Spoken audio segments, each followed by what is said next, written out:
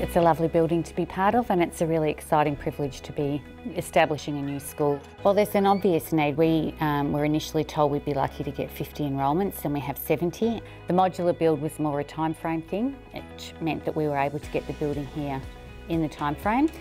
Everything's fabricated and effectively assembled in a factory. A very short time frame, short program.